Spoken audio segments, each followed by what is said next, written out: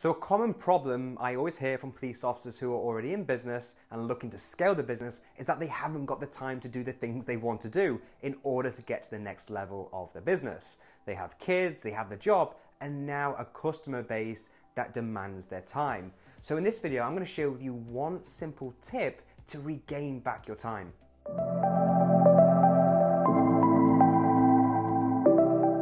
And this one quick tip comes down to one simple word: delegation.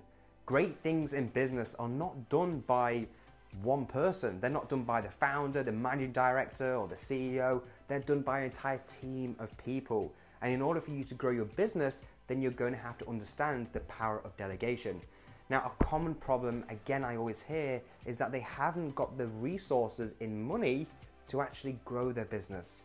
But yet police officers who are in business focus their time on admin tasks instead of revenue generating activities. Right now, in this time in history, is the best time to be an entrepreneur or a business owner because we have the internet. The barriers that were once there have now been eliminated, meaning you can communicate with people who you can actually delegate things to at a much more cost-effective price.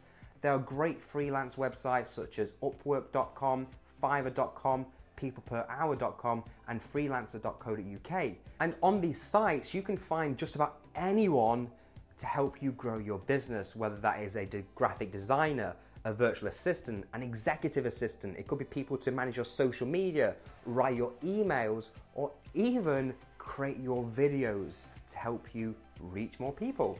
Whatever it is, find the tasks you don't want to do in business, the tasks that are really tedious to you and actually distract you from the tasks that are going to grow your business, to get you out of the police service or to grow your business if you're already beyond the police service. And the best thing about this, they do not have to be on your payroll.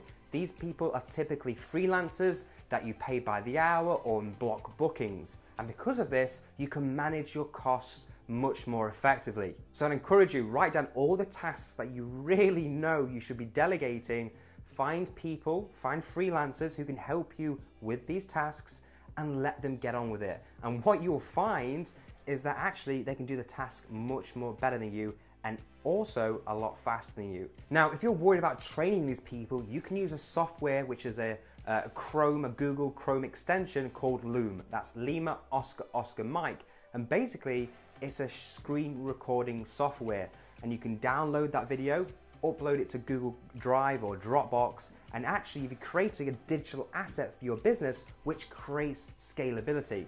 So if that freelancer isn't a right fit for your business or they're not performing the way you should, at least you have a digital asset so you don't need to trade your time training the new person that comes into your business. So I'd really encourage you, from the income you generate from your business, to reinvest that back into people that's allowing you to scale and gain back your time. So you can use that time to then produce more income, enabling you to grow your business and hopefully live life on your terms beyond the police service with more income, time, and passion. Thanks for watching. Don't forget to like, subscribe, and share, and I'll see you on the next one.